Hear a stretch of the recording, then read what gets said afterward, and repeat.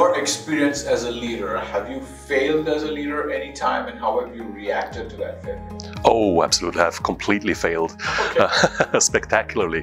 Okay. So one example was, when was that, about 12 years ago. Okay. I had a test manager, and I was her line manager in that organization, and she made a mistake, and I berated her in front of other managers. Oh. And so it's really the worst reaction possible. Yeah. And looking back to that, that was a spectacular failure.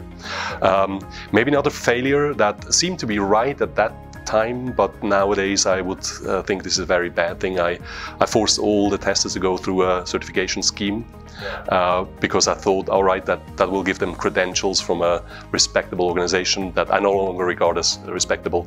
I'm not going to name it because there's no real point in that. I think that was another failure.